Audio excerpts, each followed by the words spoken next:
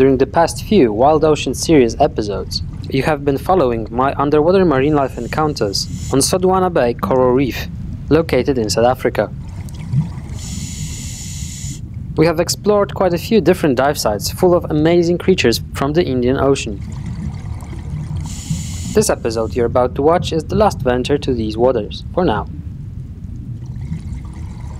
While I tend not to compare one dive site to the other, as each is unique in itself, this one is definitely one of the most amazing places in this area. Hence, that is why I've chosen it as the last one to take you for a trip around.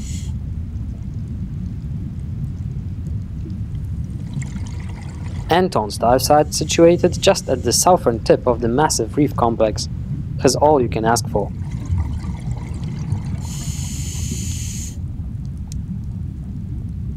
Its topography resembles some sort of a castle emerging from otherwise flattish reef, guarding the entrance to this beautiful underwater world. The many walls and sandstone towers are also covered with plentiful hard table corals that look like mushrooms attached to reef structure.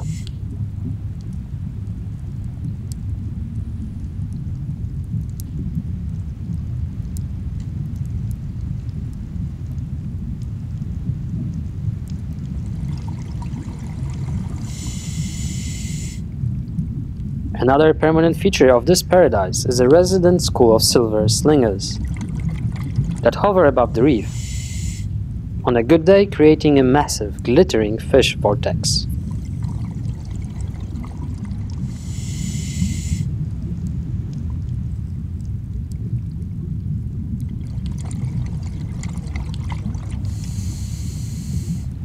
And they do not have an issue with me swimming right through them, almost brushing them with my camera.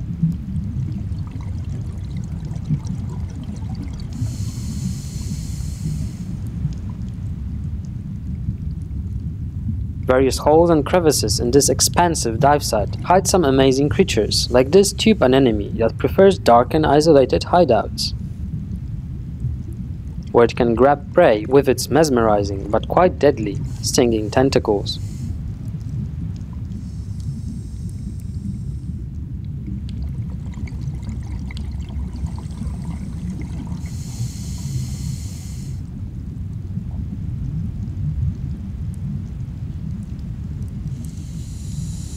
In certain places, you will notice long stick-like wood corals protruding from the reef.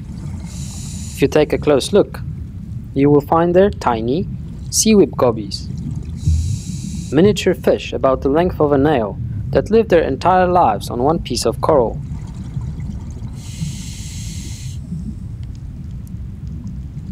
And together with the coral, they bear the burden of constant water movement.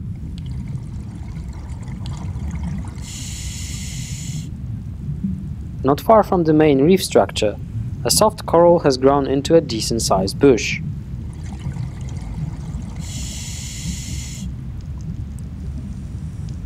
Among its branches lives a young trumpetfish, capable of changing skin color to adapt to the surroundings.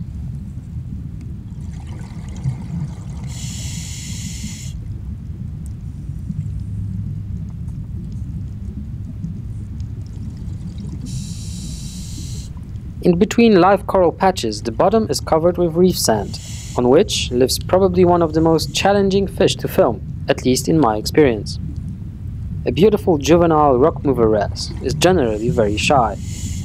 Add to it the fact, the way it moves is completely unpredictable, and getting a long steady shot is almost impossible.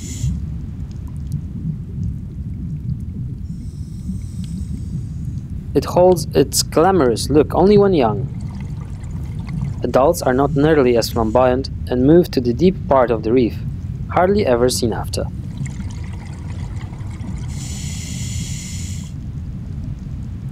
It is also here that I had an amazing privilege to meet and film a big individual of a zebra shark kind, in some places also called a leopard shark.